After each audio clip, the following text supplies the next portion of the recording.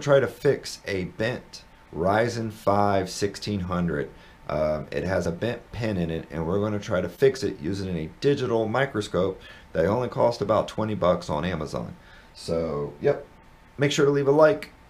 Let's do this.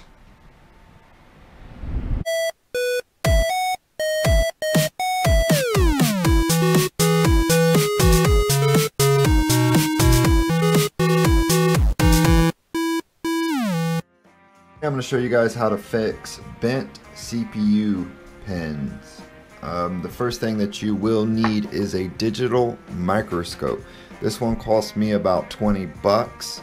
It's very inexpensive and you need it. You have to have one of these to do the job. There's just no ifs, ands, or buts. Here's the actual piece of equipment that you'll be using, and then that's the zoom in, zoom out. It has an LED light on it. And it comes with this cool little stand, so that way you don't have to hold it if you don't want to. It has a driver CD, what you'll need. That's the lens cover to cover that. And then this is kind of cool. It's a focus ruler, which helps you calibrate the microscope, which is pretty cool. And then it came with an adapter to go to Type C, which was awesome. So I used the Type C adapter to hook up a DVD player, so that way you can run the driver disc. So, alright guys, that's what you'll need. Really, you'll just need a digital microscope, and then you're going to need something to physically move the pin with. I recommend a razor blade.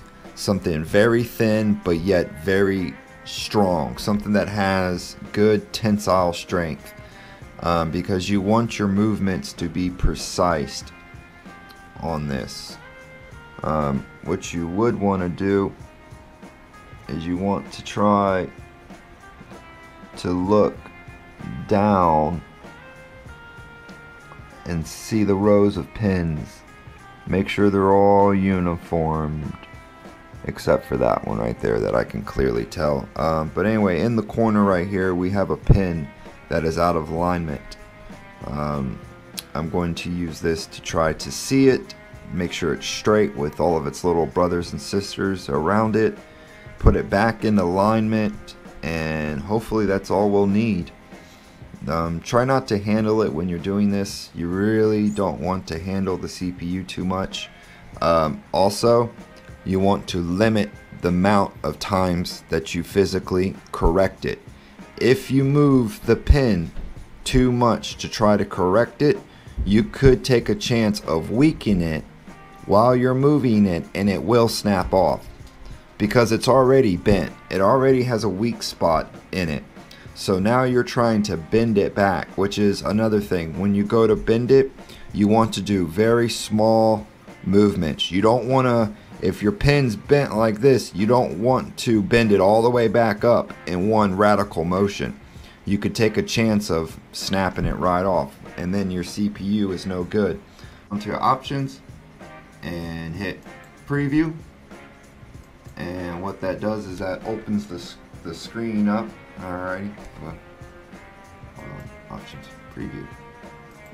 Yeah, okay, so you can see how the screen's kind of flickering. But anyway, what you do is on the cord itself is a switch. It's like a roll switch. That's what turns the LED on to the camera.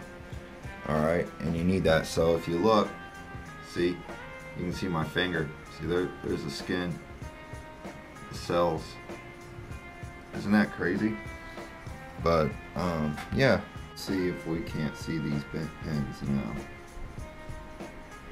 There it is. Boom. Zoom in. Perfect. Alright. Oh, I messed up right there. Okay, so there you have it. There's the bent pin. You can see it. See how I said there's two of them that are bent? It's clear as day that two of them are bent. You can clearly see that. Let's see here. I gotta get it straight because we want to be able to see it. kind of goes off at an angle.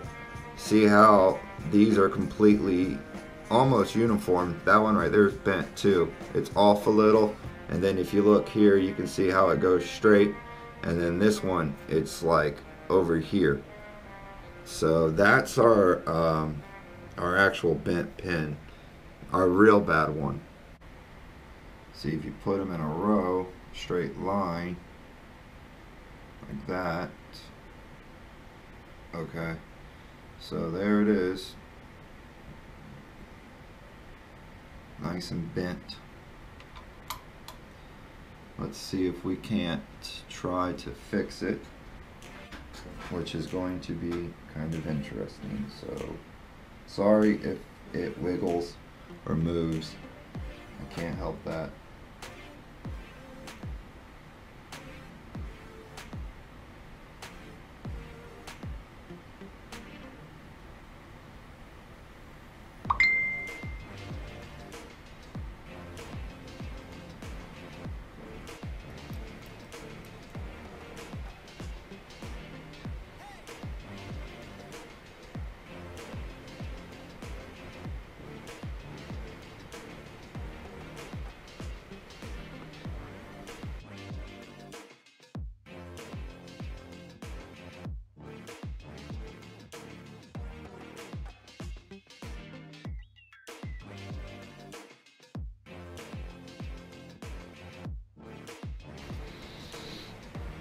Okay.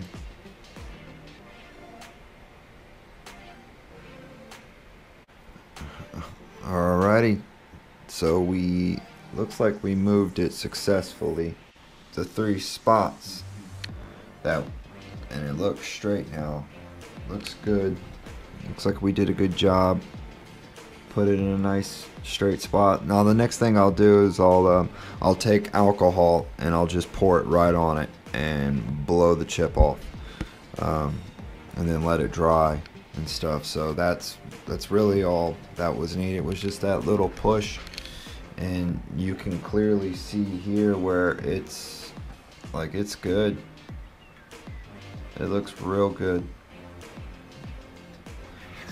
Make sure to leave me a like if you guys liked it. I hope this helps you guys on how you can fix your CPU. Please subscribe to the channel, and as always, you guys be cool, and we'll see y'all in the next one. Later.